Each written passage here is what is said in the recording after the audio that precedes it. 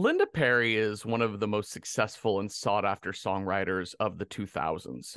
From 2001 to 2009, she wrote Pink's Get the Party Started, Christina Aguilera's Beautiful, Hurt, and Keeps Getting Better. She wrote Celine Dion's My Love and Alicia Keys' Superwoman. She's written songs for Ariana Grande, Miley Cyrus, Gwen Stefani, Brandi Carlile, Daniel Powter, Courtney Love, Cheap Trick, to name a few. Songwriters make a lot of money from hit songs, but they don't often receive the credit for the final production that, say, a playwright would get for writing a play. So unless you perform the music that you write, like, say, Carole King or Dolly Parton or Paul Simon, you rarely get public attention for the final record. And so I thought Linda Perry, like all behind-the-scenes writers, deserves a bit of notice for her incredible work. But Linda Perry, like many songwriters, is also a musician. She actually got her first big break in the early 90s with her band, Four Non Blondes, who are widely considered a one-hit wonder, though what a hit it was. The song was called What's Up, written by and lead vocals by Linda Perry, and it is such a Gen X earworm. The chorus goes like this. Feel free to sing along if you feel so inclined to drown out my own bad singing. And so I wake in the morning and I step outside and I take a deep breath, then I get real high and I scream from the top of my lungs, what's going on? And I said, hey, hey, hey, hey, hey, hey, hey, hey. I said, hey, what's going on? I bring all of this up because this song made its way back into my head this week while watching the 1970 Czechoslovakian art house fantasy fairy tale softcore horror, Valerie and Her Week of Wonders. During this movie, I just started humming this song, and I think it came to me because the song asks a really relevant question about this movie. What is going on? Hi, Cecil. Hi, Jeffrey. Do you have a favorite or least favorite earworm?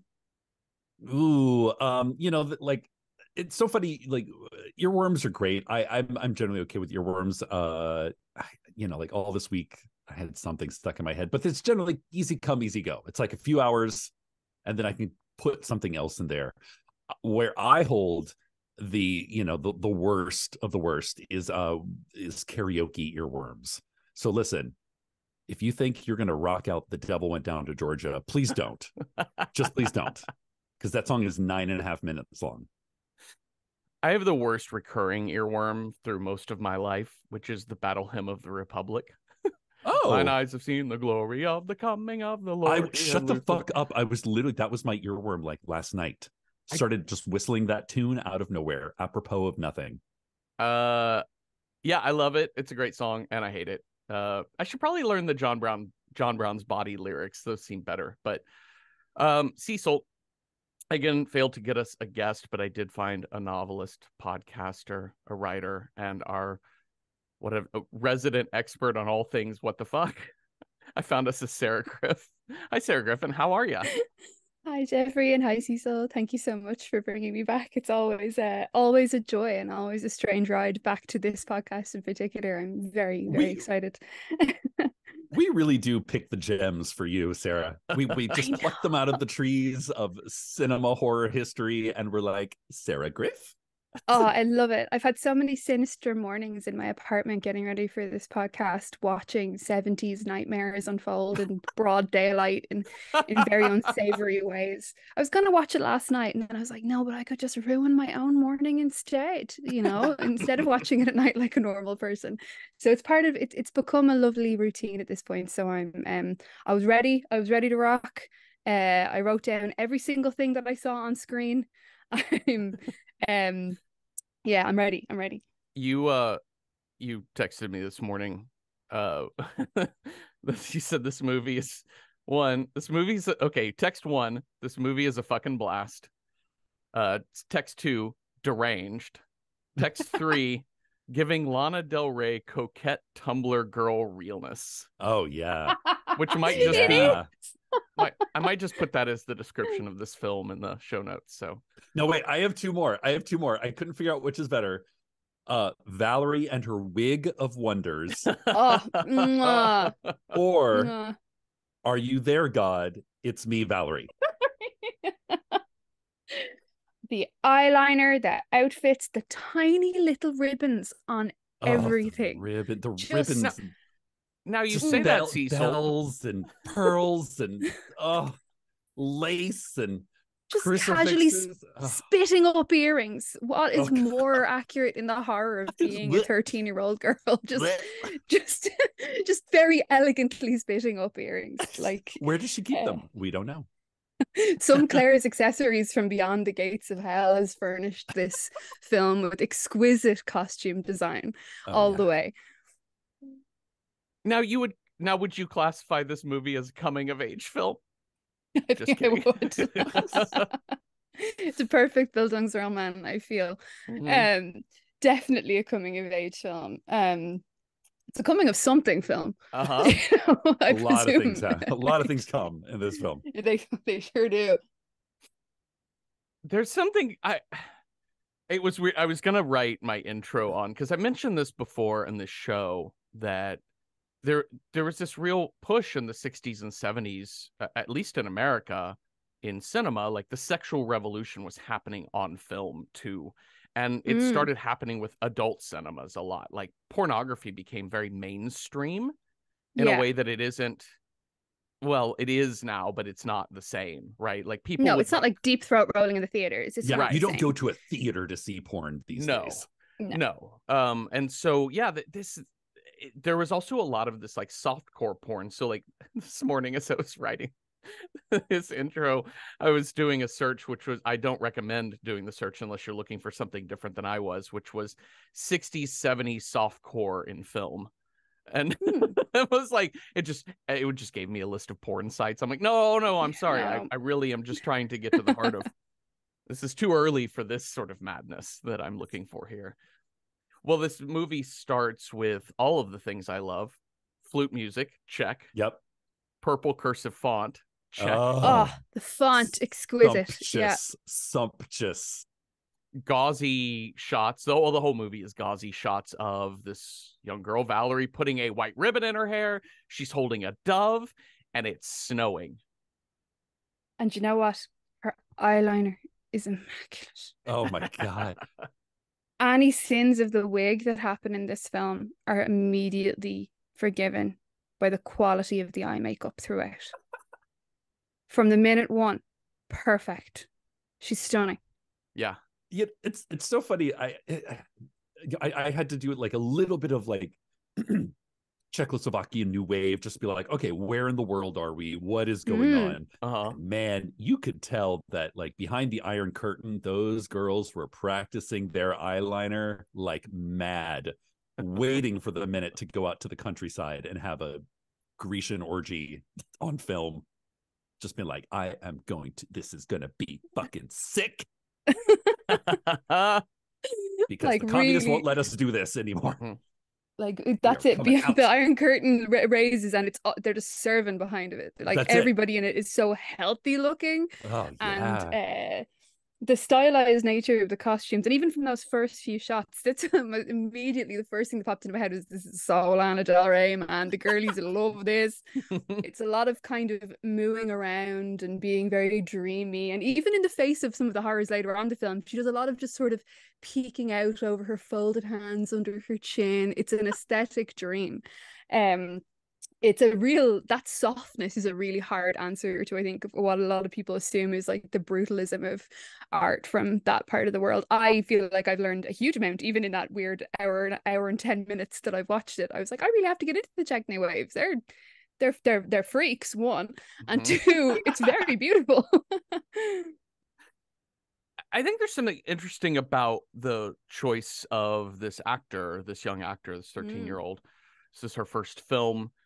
And she is, I almost like wanted to compare it to Alice in Wonderland, but I think that doesn't really totally jive. I mean, it is surreal. It's just things happen to her. But unlike Alice, like, she never really seems addled or confused by her situation.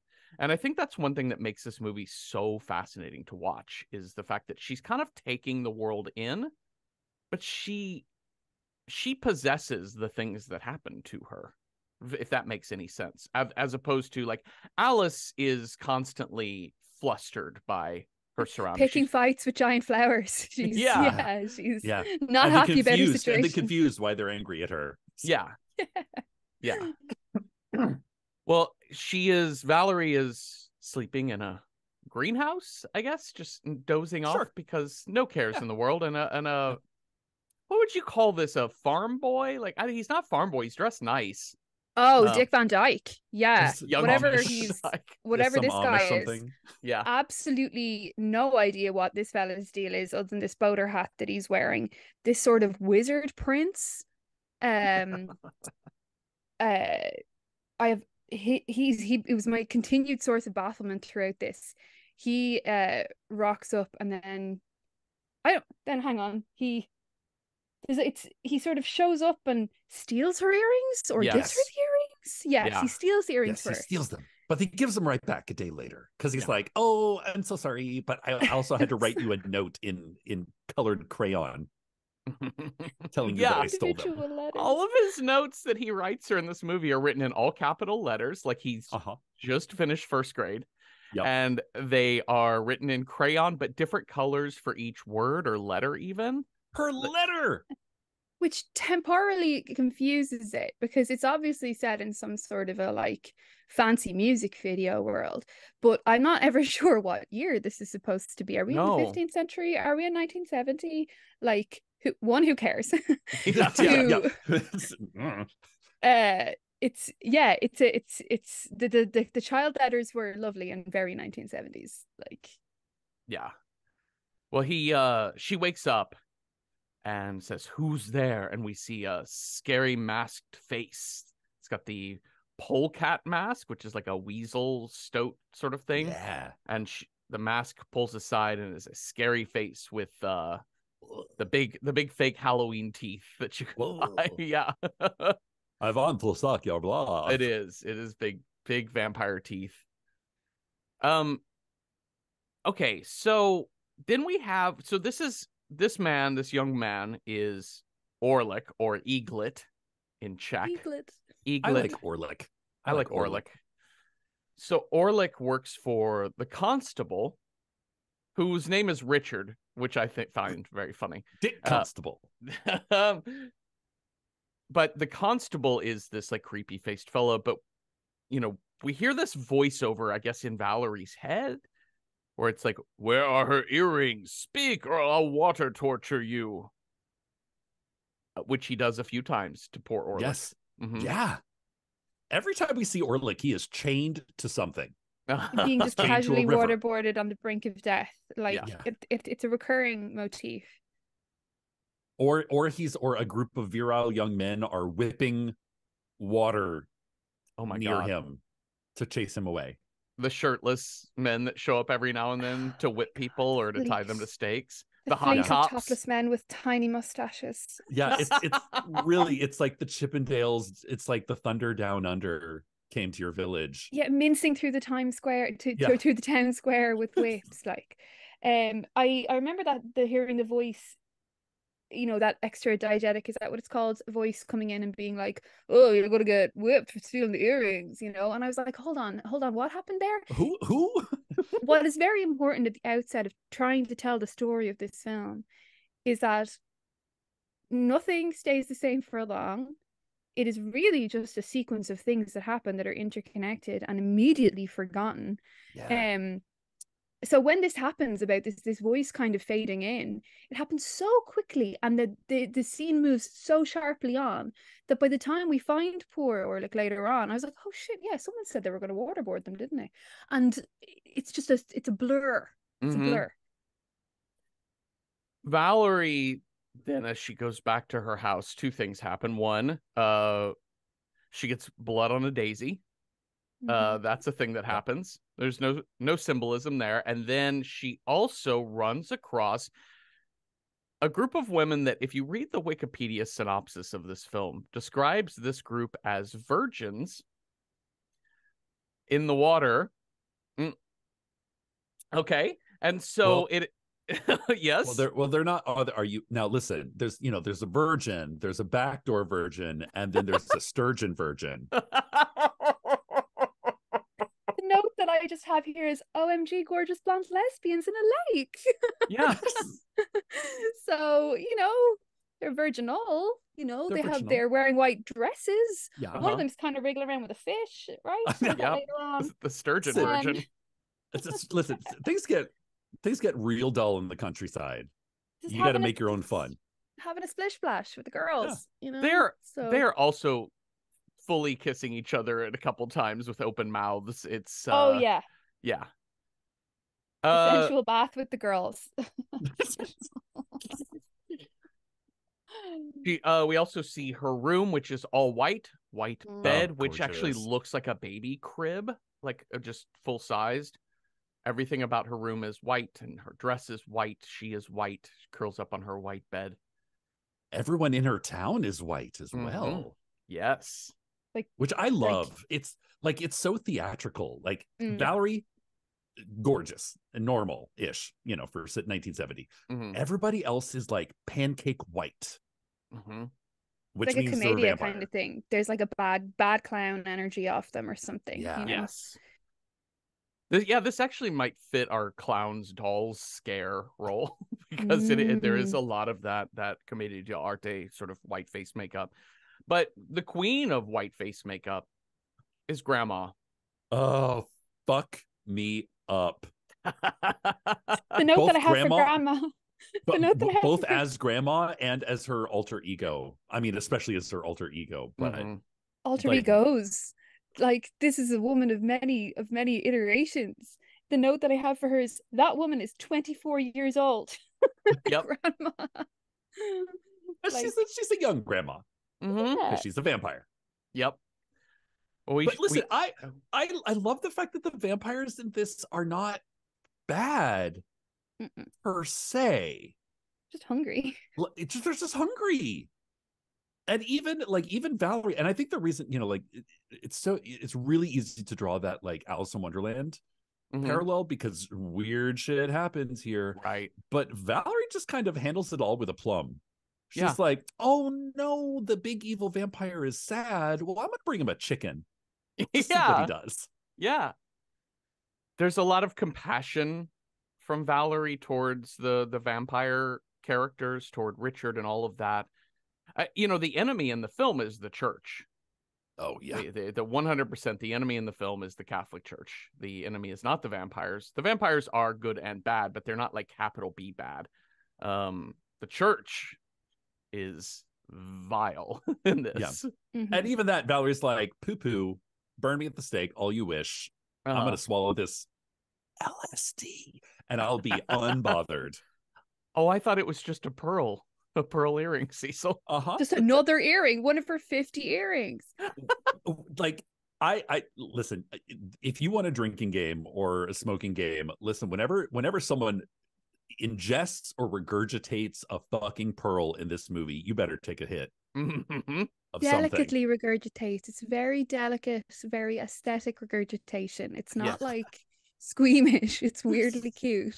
Yeah.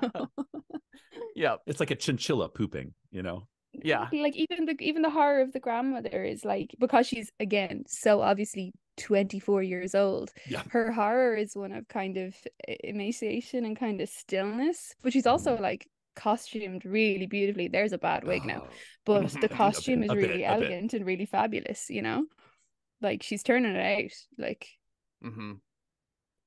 there's a in this first conversation between Grandma and Valerie points out like hey, the actors have arrived, and we see musicians performing on their lutes and lyres and blah blah blah through the streets and dancing and coming out through the town square. And Grandma said, you should be more interested in the missionaries who have arrived in town. And also those aren't actors. Those are people part of Hedvika's wedding.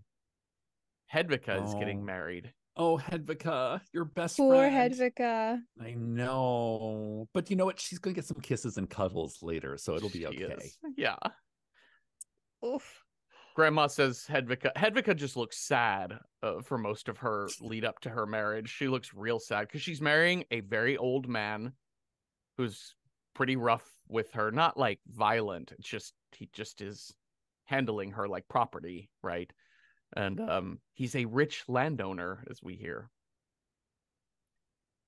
Okay, so now I found this really, here's one good, like, I really love this, like, creepy sort of jump scare thing. As Valerie is looking out at this procession, this big party in the streets, Hedvika's wedding, there's the person in the polecat mask who pulls it back, and it is evil constable Bad Teeth. He puts the mask back on, pulls it back again, and it is like a handsome younger man with a red mustache and red hair. I love a ginger. I think they're really good with those little tiny jump scares. Yeah. Like, they're not big, they're not screaming, they're not roaring, they're like horrible little flashes. Mm-hmm. And the way the masks are used in this, they're that particular kind of featureless, faceless mask. And like a lot of things about the tone of this film, because it is just sexy set dressing and weird shit going down, you could be like, is this like, what is the horror here? And they punctuate it so well with really sickening little flashes like that, that you're like it even though there's an absurdity to it, and no, I wouldn't say like a full camp, but there is, there's a silliness to some elements of it. The little instances of horror are delivered like sharp little electrocutions, and that masked moment with the constable Bishop, that dude, that fella, he genuinely distressing, like really unsettling to look at. Also very clown-like as well. Like, he always has that sort of smile pasted over his lips, especially in the beginning, when he's not waterboarding his his assistant servant or whatever. Yeah but he's always just implacably smiling, and it's the mask, and it's also the fan work. Ne'er have I seen a fan worked so, and I have seen many episodes of RuPaul Drag Race, and the fan work in this is stunning. I tell you, his accessory, we'll get into his real accessory, his true accessory in a minute, but he has a triptych of incredible accessories that he uses throughout this film. And yeah, he's bringing the full package, I'd say. So you understand why this guy has probably been around for 200 years, 300 years or something. Yeah. And also just his full like indigo face paint, right? Like this whatever color this is, this like rich blue purple sort of color that he is. He's very Papa Smurf happening. I think one of my favorite just visual scenes is Valerie has to go practice her scales on the harpsichord. Yes. And then a dove flies in with a letter written in crayon by Orlick Eaglet. And he is writing, "Beautiful maiden, I stole your earrings because my boss, the constable, wants them back. He killed my mom and dad, and now I fear for you." And he's writing this urgent letter to her, and the whole time she's just casually eating berries. Like, this cool Valerie, story. She is unfucked. I feel like she's eating them at a really fun angle as well. She's doing the thing where she's kind of Greek eating them, like in the painting. She's styling it out on every turn. Oh, and she burns it using a magnifying glass. Yes, she burns the letter. Reads it using a magnifying glass and then burns it. I was like, that's fucking that's high quality behavior. And grandmother is presented as very religious, like stone cold. If you're not praying, then you're not living, kind of religious. And Valerie seems to like, Valerie's in with the vibe. She's clearly got her own thing going on, but she's, grandma's cool. But she knows this letter cannot. No. This is contraband. At church, so there's going to be a sermon at the church for all of the young maidens, the virginal maidens. Oh, I love this scene. And all of the girls are in white, but Valerie shows up in an indigo dress matching the constable, or Richard, as we'll come to learn that his name is Dick. She didn't get the memo to wear white, stand out like a sore thumb. I'd be fuming if that was me. I'd just leave. You're like, fuck this. I am not dressed appropriately for this event. Okay, you can all go stand over there in your white dresses. I'm leaving. Goodbye. I'd be out of here. No way. Fuming for her. What must the rest of the congregation in this church been thinking of this sermon that this foul-toothed monster delivers? It was like, you are virginal maidens who are coming of age. pomegranate yet to be split open. Is what You are an bursting alabaster, rosebuds. a boat-shaped leaf, Yeah. sir. Like, an Hello, alabaster my new hand, a grinder pomegranate. profile. Like, yeah, there you go. That's it. I am a Single leaf boat-shaped emoji. leaf. Yeah, single leaf. Leaf fall emoji. Absolutely next level. And all the girls are like, he's given us like, I'd say a solid 7 out of 10 spoken word poem, and all the rest of the girls are just like, yeah, sure, man. Yeah. But in another horrible jump scare, Valerie is left alone, which I thought was Yeah. really effective. Everybody disappears. Yeah. And it's all just to her. Yep. This dude is like lips, tits, and hips. Amen. And then suddenly, like, it's just Valerie. And he's gone. Yeah. Like, it's there's like candles everywhere. And again, when this film veers into the absurd, which it does, it catches you up immediately with shots like that, because you think you know what's happening, and then suddenly it gains a seriousness really quickly, and then it recedes into silliness, and then it snaps back to seriousness again. It's very it comes and it goes. Yeah, and the use of the ensemble, especially, this is where I really noticed the sort of the company of actors in this film, which is, this is definitely like we took 5 days, we went to a farm somewhere in Czechia, and we like just filmed everything. And so these women's faces when they're praying are just stunning, because everybody is so into it. Like, these actors are killing it. They're like so caught up, and it's, I mean, this is, like, this is, it feels like liberation. It really does. Like, it feels like everyone took whatever ridiculous bit of absurdist direction that they were given and took it with dead seriousness. So like you said, Sarah, like, weird shit happens in this movie, and sometimes it's kind of campy, and then other times it's profoundly interesting and moving, because I think everybody on screen is taking it so goddamn seriously. Yeah, I think you're dead right. There's something about an ensemble of such a wide group of ages as well, because there are young girls and there are older people, and everybody is kind of complicit in the magic of it, even in the absurd silliness. And I think that lends it a real, and because it's kind of folk horror, that's where folk horror comes from, right? Is everyone being complicit at once in something. And I think you've absolutely nailed it. Like, they know not one single person in that cast is winking at you. No, nobody. Serious as a heart attack. But also not in an Ari Aster sort of like, this has been choreographed with an inch of its life. Like, it is like, kind of a bloodless sort of way. This is like lusty and fun and dark. Like, this, I don't know. It's a treat. Yeah. In the streets, the constable comes up from behind Valerie. Again, like, scary man with his long cloak and cloak. Little white dog. This fucking the third accessory. Oh my god, he has like a pooch caboodle. A little white, scraggly motherfucker of a dog. But he keeps it like in a baby Bjorn, like a marsupial over his heart. Yeah. So he's like fully gesticulating, and this dog is just chilling in its little baby carrier. Like, what? It's a perfect dog. It's the kind of dog that you would commonly refer to as a little crusty white dog. Yeah. Only it somehow looks like the most expensive dog you've ever seen. There is not an inch of this dog other than its piercing black eyes that is not completely freakishly Snow White.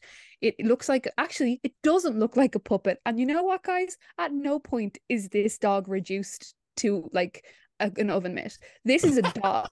This dog is earning its keep. Yeah. He's perfect. It's real.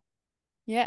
I'm just mad that I watched this movie after I went clothes shopping this week, because I could have used this for inspo.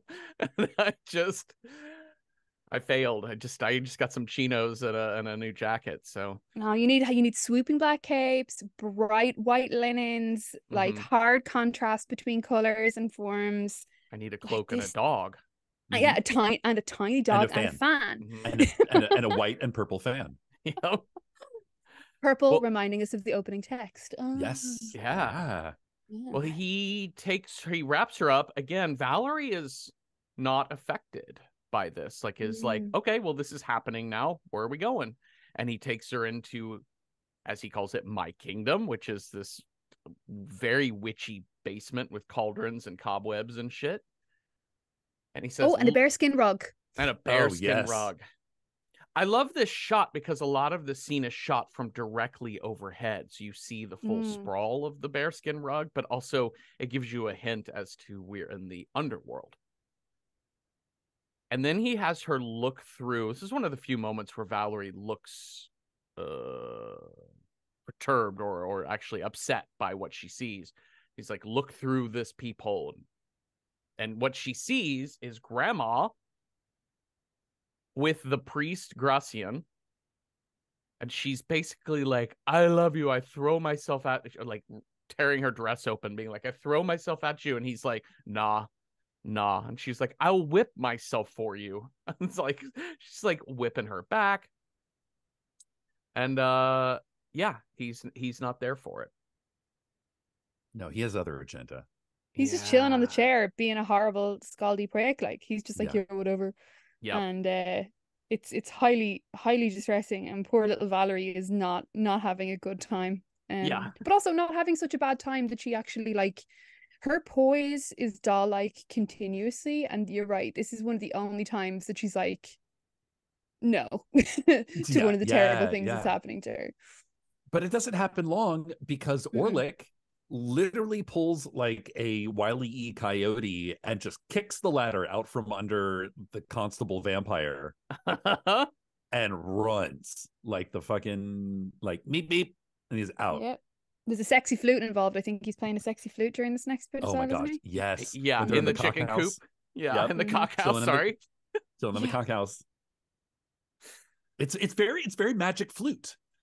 In, like, I mean, it's like literally like, not, yeah, I mean, he's literally playing a magic flute or something, but it's also just animal imagery, folk horror imagery everywhere.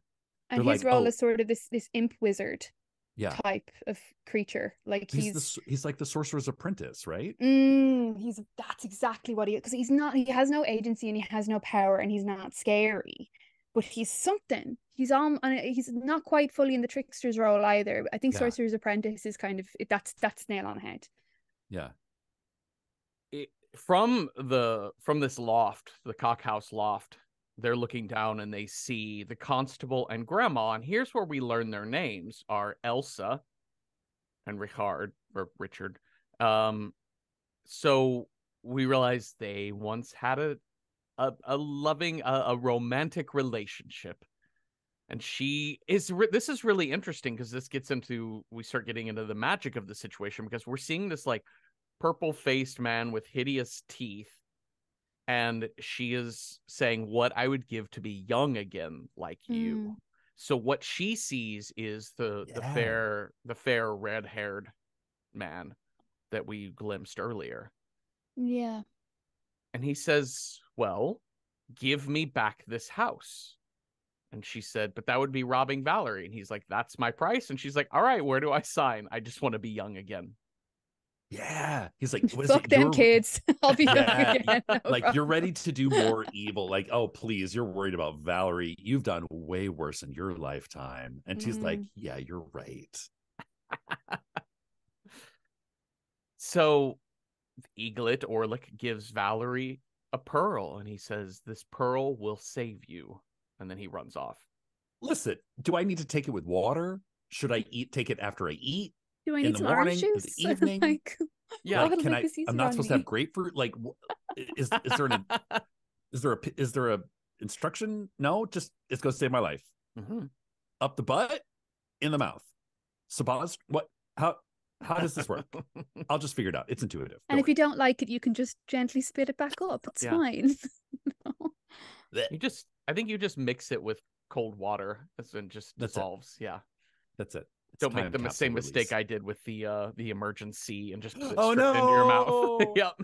I was so shocked at that moment in my life. I didn't think you would actually do it, Jeffrey. I'm sorry. To this day, I'm sorry. No, it's fine. I mean, it works the same. It feels pretty good, actually.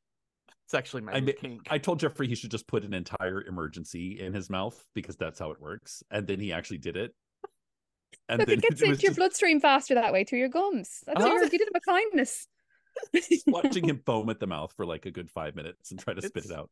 I'm sorry, Jeffrey. No, it was fun. Okay, so now we're out at this like outdoor picnic where the virgins are our lesbian virgins. Our sturgeon virgins are out there spit roasting a pig for the priest. Yeah. Poorly, Gracian. like something that like this pig is clearly a prop. This is one moment where they're like, am I supposed to eat off this? Like you can see one woman kind of take a bit and go, it's pretty good, and her friend goes, no. It sure isn't. Everyone's like, no, we're not touching that. There's candles lit on the table, and the sort of tablescape is very very elaborate and very anthropology. I did get a kick out of the candles in the middle of the day. I was like, for what reason? For what reason? Yeah. This is just because it's beautiful, and there's lots of daisies on the table, if I recall as well. There's lots of we continually encounter a lot of flowers just strewn about. This is one of the more, I mean, obviously we're not at the most sinister scene of this movie, but actually like sinister lines of dialogue that happens, because what the dialogue in this movie often is either I'm evil, let me talk about how evil I am, or people speaking directly, or people just kind of speaking ethereally to kind of fit the vibe.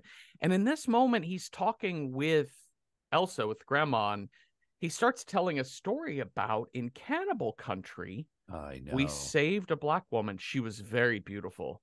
What happened? Is she okay? And he says, we converted her. Okay, so she's fine now, everything's doing good. And he was like, well, we lost her in a French port. I'll tell you more about what happened there. It was very bad. Like, that's kind of the thing. And then we never hear the rest of that story. And knowing what we understand later about Gracian, we're like, oh no, like that man is pure evil. That poor woman was not saved at all. He like leans over and says it right into her face and talks with her how her father was a bishop and her father was a good man. And like he's really he is immediately more sinister than fucking Nosferatu light over there. Do you know? Like he poses a much realer threat from the get-go. So then he starts whispering into Valerie's ear about her father, the bishop, and how he was adored by women. And it's gross. It's real gross. And also when he drinks his wine, he's at a kegger drinking this wine. And it's okay. Grandmother. I like the moment. I like the moment where they're like, wine, and Grandma's of course imbibing in wine, and Valerie's like, wait, me wine? And Grandma's like, oh, just this once, it'll be okay. And they do this thing where they have like these giant goblets, and then it cuts back to Valerie, and hers is in a tiny little shot glass for no reason at all. Like shit just magically happens. Like shit just appears in people's hands. Yeah, I love it. People There's almost no shot-to-shot continuity whatsoever, so you really have to keep your eyes peeled and your ears open and your subtitles firmly on. Oh yeah. But like the way that things, like especially with the cloak, like he'll like envelop somebody in a cloak and then move across the screen, and he'll just like move that person off screen. It is the lowest of tech magic, and yet when as long as you set up the parameters of the film are like it's all going to be magic, it works. Yeah. Like you're not looking out for special effects or for camera trickery. Like we're going to stop camera and then, superimpose this, that. No, it's like theatrical stage magic. This is another theatrical one. Yeah. One thing I clocked while watching this film is every time there's like, diegetic music in the scene, right? Like people are playing instruments, the flute in the cockhouse or whatever, the people in the forest at the end of the movie. Yeah, the actor band. The music always starts before people have their instruments up. Nobody is actually like trying to time up their music. And it's funny because I always kind of go to IMDb and just check trivia and things like that. But it was written under goofs that there's several moments in the movie where the music doesn't time up to when people pick up their instruments. I don't think it's a goof at all. I think it's very intentional because it is so theatrical. It is meant to inform you of its theatricality. So later that day, the priest after Grandma leaves the house. The priest comes into Valerie's bedroom. Leaves the house. Yeah. And starts commenting on her body, and he wants to touch it and do things, and he does a weird dance. He has And he has a necklace made of bones. The teeth, that's the little cannibal reference there. He kind of reefs open his Catholic uniform to reveal this sort of hard inverted commas around savagery, but it's a non-subtle because it happens so close to the prior conversation, it kind of loops back in on that metaphor. It's gross, and it is gross. It is like quite genuinely a very uneasy few minutes of viewing. The dance is kind of what sends it over the edge for me, of like, you topped out the grossness here. Like, that's a layer of disgustingness. And so she swallows the pearl, which is how it's, I guess, the correct dosage. Oh, that's just one pearl once a day. Great. Okay, great. And she kind of goes into this catatonic state, and he stops and backs away, realizing what's happened, that the pearl has saved her. It has protected her. Okay, Grandma is signing so she had to run out because she had to sign over the house to Richard. That's why Grandma ran out. So she's got to go deal with realtors and all that kind of stuff. She's got to go get a cashier's check, sign some papers, blah, blah, blah. Okay, let's talk about Hedvika's wedding. And she's marrying opulence. Opulence. You know what? When I get married, all I want is for all the old women of the village to come and dress me, braid my hair, put me in my veil, and pray over me. That's all I want. Like, I want the oldest nanas of the village to send me off. As though I were being transported down the river of the dead, and with the same intensity. I also need the entire room the party is in to be painted white. Ceiling, floor, walls, whole table, white. Everything is white except the flowers and red wine, which will be spilt everywhere elegantly, as though blood. God, that shot is so beautiful. I actually paused that shot. Stunning. It's this long. It's like it's a really long table with our bride and our groom at the far end. Everything is white, but it's like a party has gone down. There's like cards there's like playing cards and half-eaten food and candles. The cards. Just like a raucous party has gone down. But we don't see that. We just see the aftermath of this sad 15-year-old bride and 55-year-old pot-bellied groom just being real awkward up at the very top of the screen. Oh my God, I want to see the play. This is gorgeous to me. The set and I will say the cinematography is absolutely fucking shocking, and the set design is unbelievable. It's one of those films that does make you think of that whole every frame of painting kind of thing. You can pause. There are plenty of sequences that you can pause and just gawp at because they're laid out so beautifully, and this is one of them. It's stunning. This movie is a really interesting pairing with a movie we watched a while back for Patreon, which is Picnic at Hanging Rock, because they're both doing something really, really interesting with pastoral romance, folk romance. With the every frame of painting, both movies have that gauzy, like any still, pause it at any moment, you're like, I could hang that on a wall. And but they're also both very horny movies, in quite different ways. I really love this shot of the wedding party is gone except for Hedvika and the landowner groom, the older groom, and they're sitting side by side at this long table, and they're the only two people there, and she is crying, and she turns to him and says, well, come, it is time. Like, got to get this over with.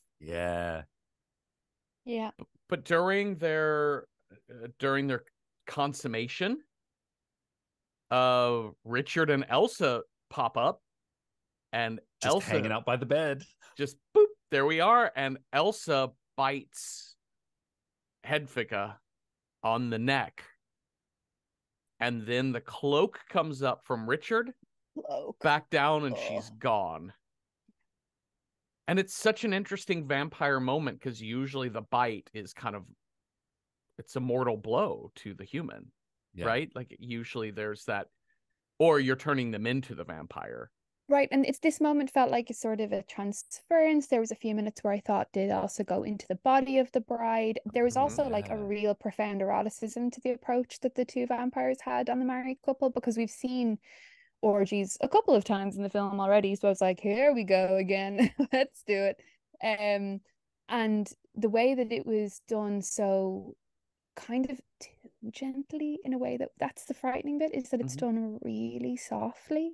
Yeah. And instead of with this executioner's violence, it's really sensual, which is deeply freaky and a lovely approach, and a kind of a more compelling approach than just the fucking scary vampires rocked up to the bed on the night of the wedding of the bride. Like it's freakier than that, I think, and smarter. And that drop of the cape and realizing Elsa's gone did confuse me for a second. I was like, oh shit, where is she? Which I think is the exact effect that it was intended to have. Valerie goes running through the field. She finds Orlick tied up in a rushing river again. And Man. she takes him back to her house. Now, there's this kind of ongoing thing with these two, which is it's a constant confusion as to, are they two young people that could or couldn't be in love, or are they brother and sister because he is also the son of the bishop, or are they brother and sister because they're both children of the constable, Richard? Is the bishop and the constable and Richard all the same person? Like some weird Cerberus of a power structure in a small town. Three heads of the devil kind of thing. And like poor old Orlick, he's always just trying to throw the lips on Valerie. And every time it happens, I have a note being like, she has a child, do not smooch her. Like, this is me talking to myself in my notebook, reminding myself of what things happen. But then it's like, not only is she a child, but she's fully your sister. And she's always like, don't stop yourself. She's very, for a character who is moving through a dreamlike situation and behaving very unpredictably, she's not without agency. Yeah. And not without power. Yeah, she gets shit done in this film. I was thinking about that as well. Like, kind of the Alice in Wonderland, shit just sort of happens to Alice, and Alice goes, well, my Victorian morals can't handle it. Oh, no. Versus Valerie, who's just sort of like, oh, you want to play that game? Oof. I got some magic as well. And she pops a pill, and she folds up into a dove and flies the fuck away. Or it wouldn't work if she was pulling the Disney, my stars, a pearl? You'd like me to take this pearl? Well, I suppose if you say so, Orlick, I must trust you. Like, there's no pausing. She's like, cool, yeah, whatever. Let's go. She's like, oh, a pearl? Great, okay. No, I do love this. I do love this setup of, like, I think at this point, so we've got these magic earrings. Now we know these earrings are magic because they're connected to the house. Yeah. And they belong to her mother, theoretically, who may or may not be a vampire. She looks pretty vampire-y to me in her painting. Yeah. But Orlick does this really cool thing where he's like, oh, don't worry. Your grandmother or whoever might have taken the earrings, but I've stolen the pearl from out of the earring, which is like the clapper of the bell of these little bell earrings. Yeah, he calls it the clapper of the bell. Yeah. Doesn't he? So it's like, that's the magic bit, which is also like the most sexually suggestive bit. It is. But that's where the magic is, in the sort of that like little daintiness. And we see these pearls come and go, but this is where it's like this, the thing, like an outsider would be like, oh, we're going to steal the earrings. But no. There's magic in the earrings, that not the earring itself. And it only Orlick and Valerie seem to know how to use it. Yeah. I don't know. It makes no sense, and it makes perfect sense at the same time. Yeah. It totally does. Yeah. Well, they get back to Valerie's house and they see Gracian hanging from the window. Valerie kind of surprised for a second. That was intense. That shot is this is what I mean with the really jump scares. Yeah. Yeah. I mean, I'm sure he's like trussed up, but it's like and it's the way, it's what he says. Yeah, like, he's Valerie like freaks out. Mm-hmm. And he says, oh, don't worry, it's just a man hanging from a window. Yep. And it happens in front of you like that. And like, it's very distressing. And then they're dragging him into the sort of liminal spiderwebby whole place where much of the action happens, that underworld zone. Another thing that is noted a couple of times is that there is a chicken plague. There is a plague happening in the village. That's mentioned a foul, F-O-U-L. Oh, plague. yeah. Yeah. So the whole place is crawling with chickens and birds. There's a lot of birds, a lot of white chickens, a Yeah. lot of livestock of that kind. There's a couple of the shots of the horse just standing around, which is Oh lovely. yeah, And there's always a horse in the so it's always background. just Yeah, like a yep. weird unroped or unmantled horse, which is that freaks me out. But yeah, there's also the chickens are like mad poisoned. Yeah. So that's another thing that we learn at this point, or Well, they're is being or is preyed on by the restated. polecat. Mhm. It's prey for the weasel. Polecat, man. I love that Yeah. every country in Europe seems to have its own version of like a weird long cat. The Mhm. Irish one is called a pine marten. Oh, yeah. And right, isn't that a great name? Mhm. They're all some description of a hyper-local ferret with degrees of violence bred into it. And this polecat, man, I'm not walking that on a lead to any Yeah, no. neighborhood. That's a No. bad fella. Like Yeah. he's spooky. Not good. So in the down in the underworld, Eaglet sort of cracks open a coffin. They drag Gracian down there, but then he also cracks open a coffin, and we see the body of Grandma in there, and we realize is she a vampire now? But she winks and smiles at Yep. Valerie and then just goes right back to sleep. Yep. Like the most benign, but just like, hey, no, I'm sleepy. I'm eepy. He flashes her these giant teeth briefly know, as eh? well in her eepiness. She's just like, how's it going? And she's probably wearing the same set of falsies that the Constable Bishop They only have Nosferatu also wears. one. Like they're the They same just big, sprayed him with Purell and switched Yeah. mouths. Yeah. just off you go. It's camaraderie, right? It's shoestring budget. Off you go. Okay, so now we have the arrival of the distant cousin, who is Grandma, but in a different wig and no white face makeup. God damn.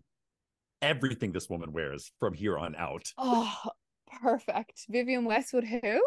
Yeah. Like- It's Vivian Westwood. It is like it is full on Velvet Underground. It is full on Little like black gloves, lick my boots, like Mhm. all of this. Very bitchy riding instructor. Oh yeah. Oh, you yeah. know? With like her Right. hair pulled back in a like sort of like almost like she's like a very sexy George Washington. Yes. Head of state. Yes, giving it loads. You've given me another internet search, Cecil. You go just write that one down. Okay, so as Valerie goes to sleep, Elsa kidnaps her, brings her back down to the underworld, which is like a machine room part of the underworld. What? Oh, And What in do you think this? Okay, I have a question for the panel. What do you think this machine's actual purpose is in the real world when it's not a prop in a film? In the real world. Oh. Like, did it come from a mill? Is it a piece of clockwork? Is it Yeah, like I thought it was a clock. I thought that it was just like inside this big clock. I don't know why, if that was the vibe. Like in whatever weird Enid Blyton-esque chapters of my imagination that assumes what the inside of Big Ben looks like. I'm like, oh, it's just like a beautiful dusty chamber with loads of cogs. Yeah. It's not what anything looks like, but that's where my head went, was that elaborate goth clock. I sort of presumed it was something farmy that's not specific because it looks shot in a barn. Yeah. And so I feel It has like they barn didn't energy. build anything Yeah. for this. They just kind of put the camera to only focus on some of the cogs of the machine.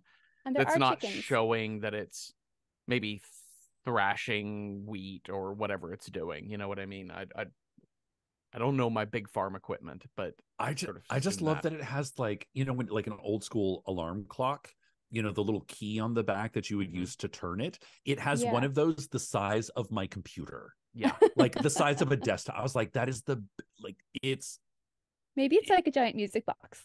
it, Yeah. it does. It, Yeah. it looks like a big Like a music whimsical box. music box. Yeah. Like that plays green sleeves that you would like Mhm. give to your grandma on her birthday or It something. also is fully where Elsa decides to go and have like a little romp with the mustache man. There's kind of like we mentioned earlier, there's like a fleet of men that kind of mince around topless with whips. Yes. And there's one in particular who's featured early in the film having a little smooch with the Virgin Brigade. And he's here again having a bone dance with Elsa.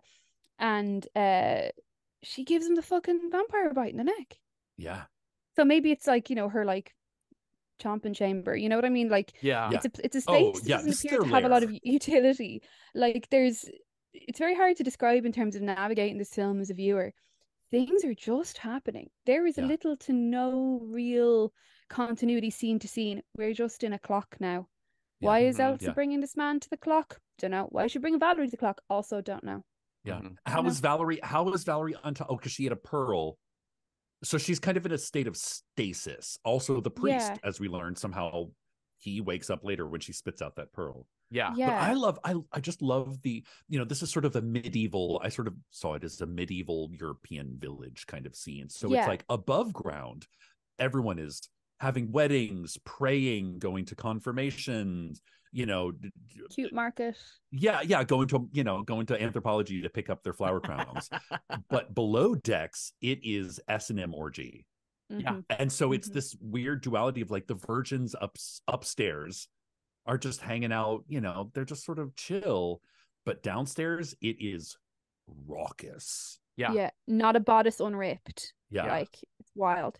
Well, and some of the disconnect, especially for the missionaries, when we meet Gracian and the missionaries, when early on there's a scene of them walking to church and they see two of the actors or young people fucking on a log. Oh yeah. Oh yeah. And are really On so the tree. when the underworld, when as above so below, but don't tell me about the other.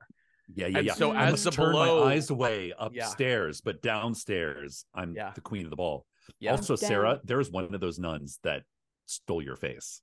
I think it's there's Thank one you. of They the were nuns who also like hot, crosses Jess. They were herself also hot. and Thank like you. they're like, all these blonde tall women.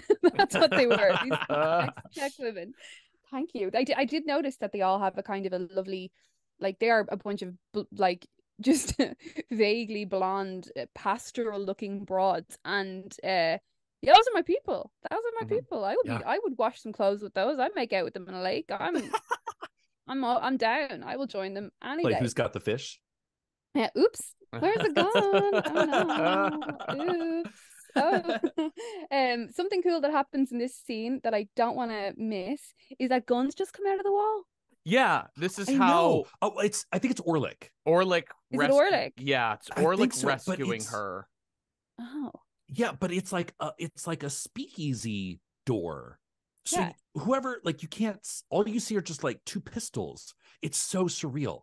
It really is. Like Revolutionary War era musket Yeah. type pistol things. Yeah. So he gives her earrings back to her, says, I love you. And she's like, you can't. We're brother and sister. He's like, no. The polecat is my father. Your father's the bishop. It's all whatever. That's going to continue to be confusing.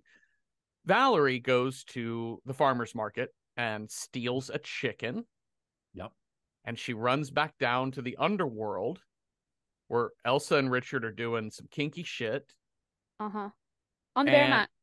On the bear rug. It's like I love it. He's Schrodinger's just bear rug. writhing. He's Like, like, I'm dying. I'm dying. And she's like, no, you're not your friend. Yeah, it sucks, doesn't it? Death sucks, doesn't it? And The second I saw that bear rug, I knew something was going to go down on it. I was like, someone's getting boned down or someone's going to die on that rug, one or the other. And it was a little both. Yeah. A little bit of both. You know? this is interesting too, because so Richard says to Valerie, he's like, no, I was the bishop. Or he says actually to Elsa, I'm the bishop. I am Valerie's father. And in her blood lies our salvation. If we could get her blood, we'll be good. But when it's just him and Valerie comes to him with the chicken, he does say, I'm just a man again. I have to die. It's that time, but it's all a ruse. Valerie bites the chicken's neck, sucks the blood, and then kisses it into Richard's mouth. Oof. But also, like when you say bite, it's more like she like kisses the chicken. It's all very off screen. Gently smooching. You know, like there is an exploitation-y. This film is an exploitation-y kind of film, right? Yeah. Like the actress who's playing Valerie is a teenager. Is 13.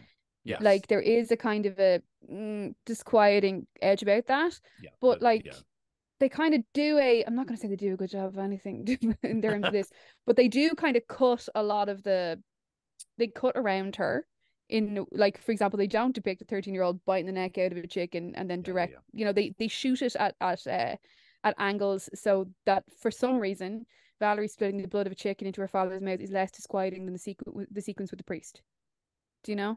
That sentence should be the first sentence of some sort of essay. But you're right.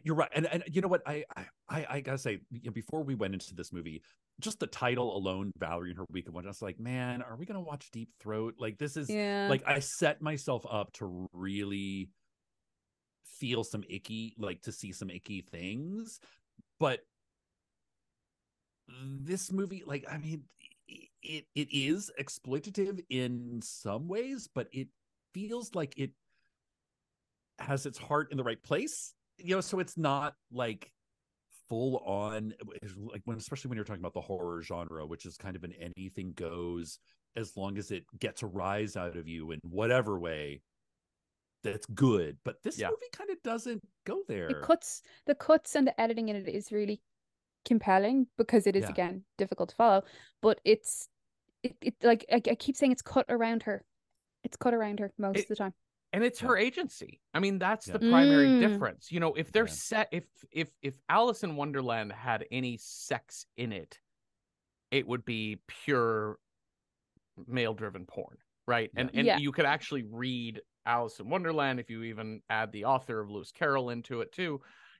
There is something really disturbing about Alice in Wonderland, the books, because of the way in which just things happen to her, and she kind of has to be tamed a little bit. Like, all of her like snotty little Victorian bullshit has to be sort of tamed by the world, whereas Valerie is introducing a new world to the world. Like, Valerie is bringing things. So all of the exploitation in this movie, as a male director and a young woman, and the sexuality and the nudity and whatever else, is very icky as a whole. But like, the way the movie is conducted, the way it is written and crafted, it's easy to forget that on the surface it's icky, because you're like, actually, this is going in a direction that is so much more interesting and respectful. And I think those two things can be absolutely true. Well, she gets, Richard kind of does the, haha, I'm back into a monster, and bites Valerie and puts her, she's fake sleeping, pretending to be asleep, and puts her into the crypt. A crypt made, or a coffin made of apples. That's it. Oh my God, the apples. What could those symbolize? That was so cool. Yeah. Which I love. Did you clock this? Okay, so all Valerie eats throughout this movie are apples and honey. And did berries, you see what their beehive is? It's this wooden sculpture of Adam and Eve in the garden, and where their genitals are, that's where the beehive is in Adam and Eve. Fuck me up. Brilliant. Like, can I order this on Amazon? I'm gonna start. That's Anthropologie's finest. Is what that is. Yeah. God. But that's all she eats. Like, she is pure child of nature. Yeah. But she is, I love, again, she's faking sleeping. And we learn that Richard's plan is like, we could get his heart into Valerie to make her immortal. But Elsa's like, no, what if we just kept us immortal and took her heart and did all of this? Meanwhile, Valerie sits up and spits out the pearl, and at this moment, Gracian awakes in this underworld place. And what's so interesting is all of Valerie's grace toward the vampire people, all of her, curiosity about them, even. Yeah. And Valerie is practicing a very Christian form of forgiveness. That it is, and she does for the priest too. The priest tried to take something from her, just as Richard has been trying to take things from her and Elsa, and he tries to take something from her. And then when he has a moment of being given that forgiveness, what does he do? He says, you tempted me to sin, you are a wicked girl, and runs off. Is the biggest indictment of the church in this scene here. So she goes, one, she gets a goodbye letter from Eaglet, who's like, you abandoned me because you kissed that monster. And I'm like, go fuck yourself. Like, you're not my boyfriend. And this letter was cool because she had to warm it up in the sun to read the Oh, text. I love it. Yeah. That was kind of cool. And That you was write it with that was lemon fancy. juice. Yeah, Yeah. lemon juice. In the heat. Okay, let's talk about Hedvika because she's back. Oh, she's back and Oh. she's down. She's, she's got tired of knitting Mm-hmm. in her pure white room with her pure white knitting. I was like, girl, what you making over there? Mm-hmm. But you know what? Valerie's going to give you some kisses and cuddles and make you feel okay. Yeah. I think the phrase she uses, a close girlfriend. Mm-hmm. Mm. Mhm. Do you Mhm. think there are lesbian undertones to these scenes? What? I thought. I mean, they were said they were close girlfriends, but like, I don't. I took their I don't kissing and think so. fucking to be kind of lesbian. But not I like think- we're going to co-own. That's just my read on it. We're not going to own a Subaru together kind Yeah. of lesbian. No, I don't think they're moving in together. It's very it's you know what? It's a brief respite, I think. Yeah. I think in they terms both of needed in it. terms Really, of the they're shit just that we like, have to deal with in this film. Valerie's Good got for a fucked her. up family. Yep. Hedvika, she's just like, I just want anybody to touch me that isn't like Meaty Paws, Mr. Meaty Paws. Yeah, and over Valerie's here. like, I just want anybody to touch me that isn't like my cousin or brother. Like, please, you know. We're alive So for that matter. give Valerie a fucking break. Although now I do love this. This is kind of a moment of like, Hedvika gives us some interesting insight to like vampires. She's like, I think I was bit by a vampire, girl. And sure enough, after a night of sleeping with Valerie, and they do just sleep, like, and it's very obvious, like they just kind of tumble around in bed and go to sleep. Mm-hmm. Hedvika wakes up and she's human again. Yeah. So there is something in this like child of God, child of nature, Valerie, just being in her presence can revive you. Yeah. The Back to healing full nature rosy of a cheeked good health. of a close gal pal. You Mhm. know, I also like that sex in this film is kind of redemptive and interesting. It's like an exchange of information rather than a kind of a punitive thing. There's loads of sex just happening vaguely in different cuts across this film. It's punctuated by sex of different kinds. And like not explicit, but like just people smooching and touching and what have you. Yeah. But it's not, there's no punitive thing around it. The only time that somebody's punished for sex is Valerie spurning the priest. That is the only punishment around sex that happens. Otherwise, it's an exchange of information, and it's a holistic act. Yeah, it's true folk horror. Like it's rich. Like, I mean, this might as well be The Wicker Man. You know, like. So Gracian, speaking of which, is now preaching in the town square about the witch and the temptress that tried to hang him, that tried to seduce him, that used magic, and then there she is in the crowd, and he's like, hand her over and burn her at the stake. Meanwhile, there's this other young girl that keeps showing up with, what are those, snapdragons? Yeah, the flower girl. I kept thinking that was Orlick in disguise, but it's not. Okay. No, I was thinking that's how, like, you know, when he sent her the note saying, hey, get the horses ready, we're gonna escape. So he, like, you know, did that thing that he learned from, he shapeshifted, which is a trick he learned from his master. And so he's laying low, kind of, you know, like in deep cover, keeping an eye on Valerie. But I don't know, that was the plot that I went with. And then later, but no, that's not really true. Yeah.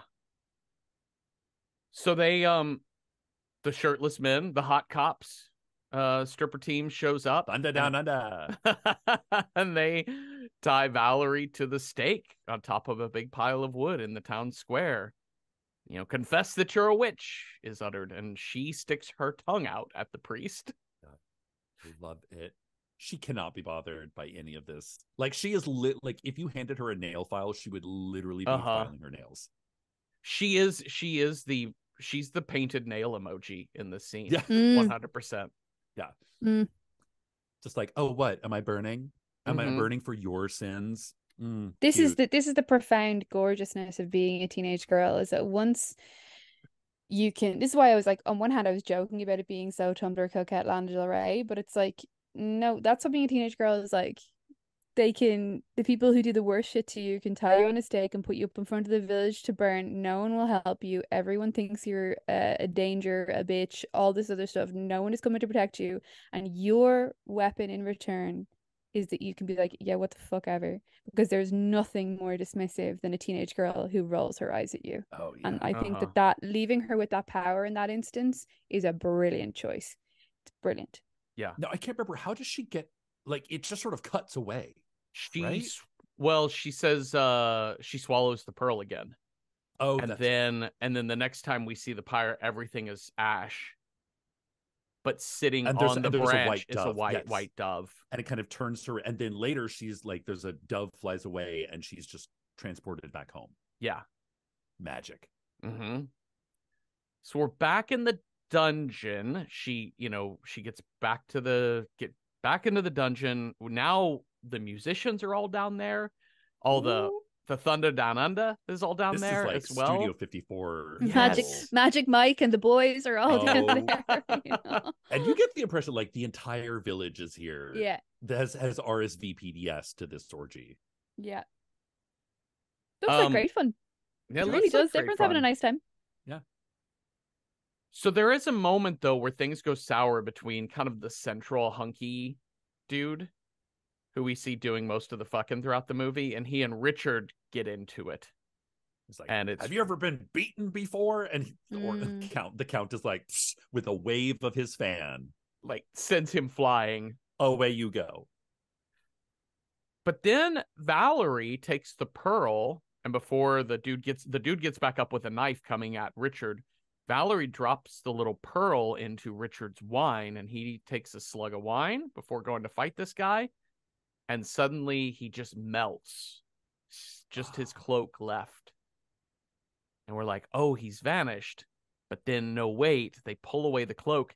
It's the polecat. It's a whole polecat. It's a whole long boy. Like, I love a good shapeshifter, animus. They save it for this moment as well. They don't actually show. They refer to a polecat, but finally showing it to you in this sort of last movement is just a great shout. Yeah. And especially like, I mean, this is, for a little flag for animal cruelty, but like you see this polecat eat a chicken. Yeah. Mm-hmm. And then I'm pretty sure they shoot both of those animals on screen. Yeah, they nail it they straight nail it to a wall. What's interesting about the polecat as well is I was joking about ferrets, but like it has a snake-ish quality. It has that long body, and that imagery is really, really interesting. Like that it's sort of this long slithery thing. Phallic, one might say. Yeah. Good. Garden of Eden kind of vibes. Yeah. Oh, yeah. So then there's this epilogue, which is just kind of a series of vignettes. It begins with Valerie finding Orlick in the woods, trying to kiss him awake, like Sleeping Beauty, Snow White sort of shit. Then we see her, just strip fully baby naked and crawl into bed. And then now we're back to a repeat of that very first scene with Grandma. Oh, yeah. I love this. Grandma's old again. And Grandma's old again. And she asks, where were you? And she says, I was at church, of course. And Valerie says, have the missionaries gone home now? And she says, what missionaries? Look, Valerie, outside. The actors are here. And she looks outside and there's Eaglet on a horse. And they exchange. She's like, come on. Let's get the fuck out of here. Yeah. But again, Valerie's like, no, I kind of like it here. Like, I'm entitled to this house. Yeah. This is my house. I'm not leaving. I'm not running away with you anywhere. I have a fucked up grandma. I have a fucked up family. Who doesn't? I got a fuck forest right next to me that I'm gonna go hang out in, because he's like, don't go out into the theater, don't go out into the forest, come with me. I've got a horse, we can drive away to the Blue Lake. She's like, no, fuck no. So Grandma tells her some stories about you and another boy were children of your mom and the gamekeeper, blah blah blah.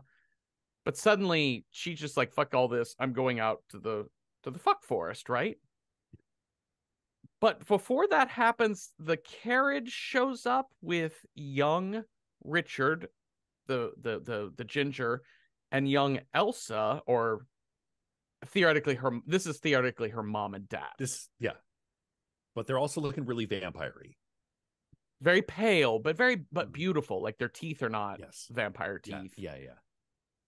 she puts the earrings on the mom, and then they kiss in a way that I don't really see parents and children kissing very often. Very a whole like jaw open like a snake. Yeah, like open full mouth kiss. Yeah.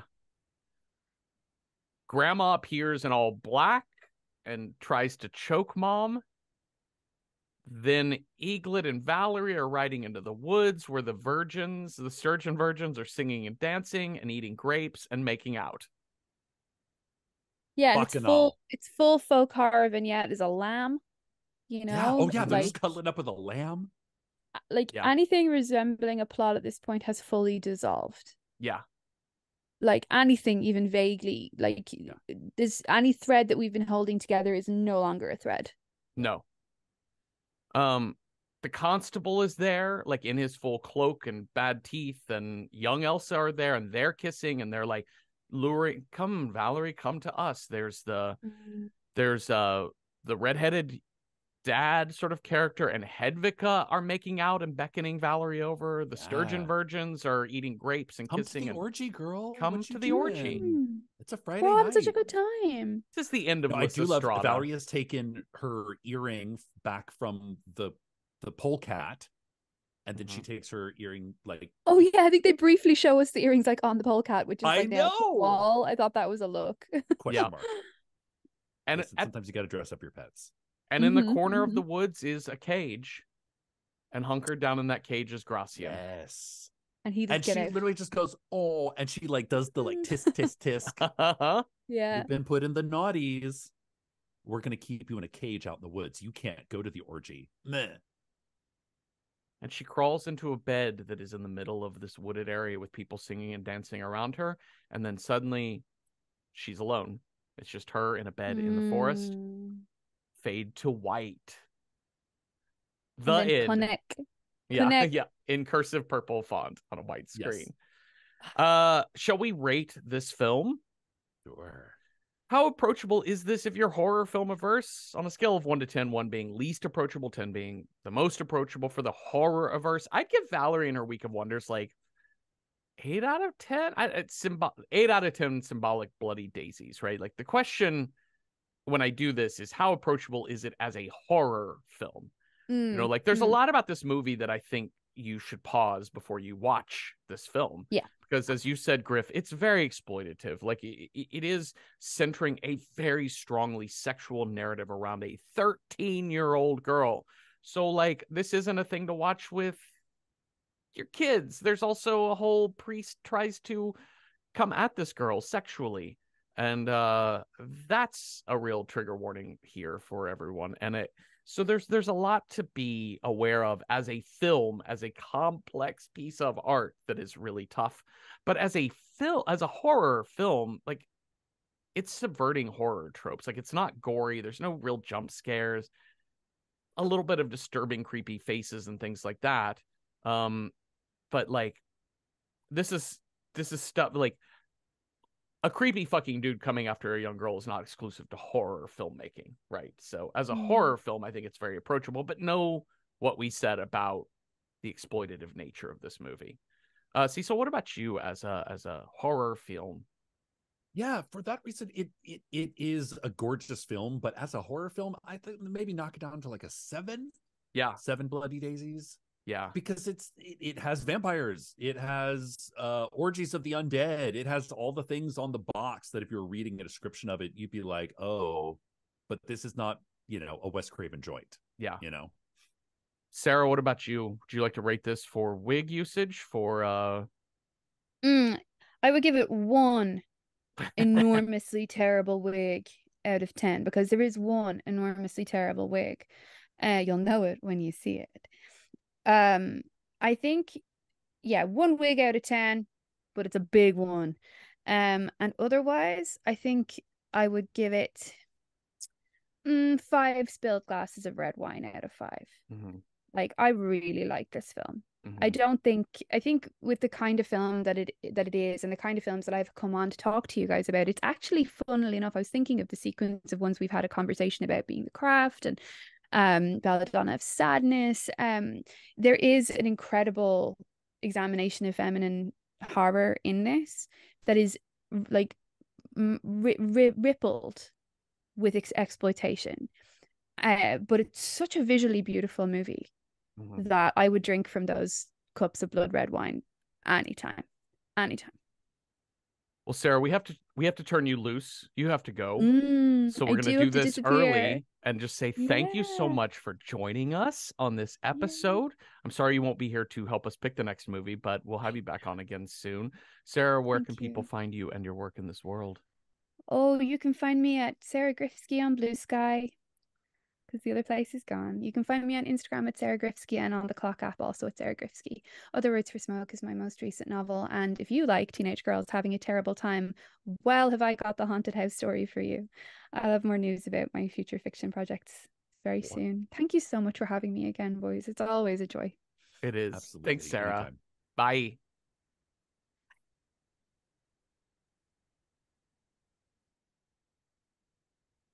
Okay, let's figure out what movie we're going to watch next, Cecil.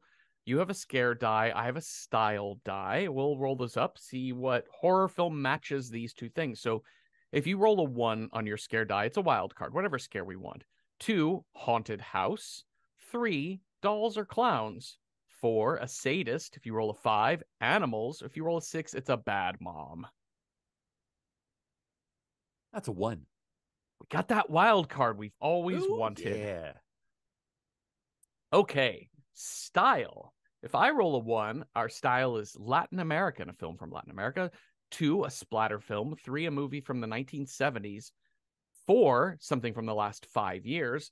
5, something bloodless, psychological horror sort of thing. And 6, just what the fuck? What the fuck did I just watch type of movie? Here we go. I got a 4, something from the last 5 years. Okay, respectable. And wild card, whatever we want from the last 5 years. Do you want to kick it off or shall I? Go for it. Okay, so the first one I put on here was His House, which is a movie that has often come up, and I'm really curious to see this. A refugee couple makes a harrowing escape from South Sudan, where they struggle to adjust to their new life in an English town, which, I think their house is haunted. But this to me seemed like a really good elevated horror that actually is scary. Yes. It's not like I'm going to hit you over the head with a metaphor. You know, the horror is war or, being a refugee, but it's part of it, but not the whole story. Because I do like some actual scare in my horror films, not just arty farty, whatever we just watched. The other film, the next film I put on there was Evil Dead Rise. I've seen this one, and I had a blast with this film. It sort of takes the Evil Dead Necronomicon mythology and takes it out of the woods and puts it into a sort of Hollywood Tower of Terror apartment complex. But like it's really smart, really scary. I think it did a great job and worth a watch. The other one is also a reboot. The third one is also a reboot. The Hellraiser reboot. You want to learn a little bit more about what this box does? Here we go. I put on here X. I've not seen this. You've not seen this. I have seen X, but I have not seen Pearl. Our buddy Joseph Fink has seen both. He suggested if you've not seen both, it actually doesn't spoil one thing or the other. It's kind of makes almost more sense to watch Pearl first. Oh, interesting. So it has like Pearl takes place before X. Another one I put on here I have not seen, but I was looking for something super scary, is Invisible Man, which looks super scary. I've heard it is very scary. You've seen this? Very tense. It is very tense, like unrelentingly tense. Oh, okay. And then another one I really wanted to see, which is like action horror, which is Prey, part of the Predator series. I have not seen this yet. It's kind of like you and X. I really want to see it, and I'm saving myself for the show. And for Jesus. So these are all really those are our 6. Yeah. These are our 6. I will say I have seen His House. I think it's a little bit more artsy fartsy. Okay. I love it. I loved this movie. I think it's a really, really good movie. But It is scary, but I think it leans more artsy fartsy than terror. Okay. So that's okay. one thing to note about That's cool. that. I'm cool with that. I've become a horror regular where I feel less bothered by things You're than just like, I did at the outset of the show. So maybe it is horribly frightening. So those are all good. Is there anything else? Like, we have a few others that made the other possible combos, things like Lamb or Nope or. Well, Talk to Me is another one that I'm like, I can't decide if I want to like replace Talk to Me, pull out something and put Talk to Me in there, because I've not seen that one. I've seen the preview and it looks hella scary. I loved You've seen it. that as well. I did, and it is hella scary, and it's really good. Let's it's a good solid A24 choice too. We all have really good ones. I would probably, have you seen the new Hellraiser? I have seen the new Hellraiser, and I've seen it a couple times, so I could easily pull out the new Hellraiser and put it in Talk to Me. That would be my choice of any of these to replace. Okay. If you wanted to. I had a good time with Hellraiser. It is a lot of fun, but I don't know. But yeah, I could go either way. If you wanted to, that would be the one I would do, but also you don't have to do that either. It's already done, Jeffrey. Oh, you did it. Should we roll 1 through 6 and just pick one at random? Yeah. You want to roll this one? So we'll do His House 1, Evil Dead Rise, Talk to Me 3, X 4, Invisible Man 5, Prey 6. That's a 5. Let's get tense as shit and watch some Invisible Man. Ooh, here we go. How exciting. I'm excited to see this movie, and it'll be nice to come off of Valerie and her Week of Wonders and get back into like super scary the most dreamy to the most brutally real. Yes, real. All right, well, that was fun and that was easy. Thank you all for listening. Thank you, Cecil, for talking with me. And if you all out there have thoughts on Valerie and her Week of Wonders or ideas for other movies that would have been good, like what is your wild card for the last 5 years of horror? Let us know on Instagram at Random Horror 9 or over on Patreon, where we have public discussion threads for each episode, and you do not have to be a paying Patreon member to participate in those. So watch Invisible Man from, I think that's 2020 or 21. Watch that with us this week and come on back next Tuesday for a new episode. Have a restful night with no horny grandmas visible through a peephole or nothing. Boo. Boo.